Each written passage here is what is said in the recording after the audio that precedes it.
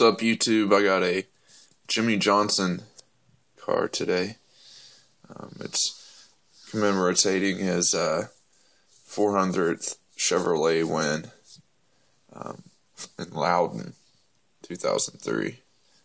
It is an 04 car, total production of 3,708. I don't think I've opened this, but I think it has been opened before. No telling. Alright, here's the car. It's a really nice car.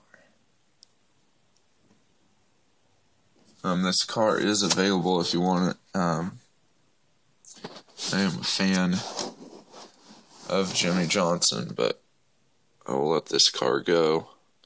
I am in need of some cash, so I can get you a good deal on it. Just let me know. Thank you, and have a nice day.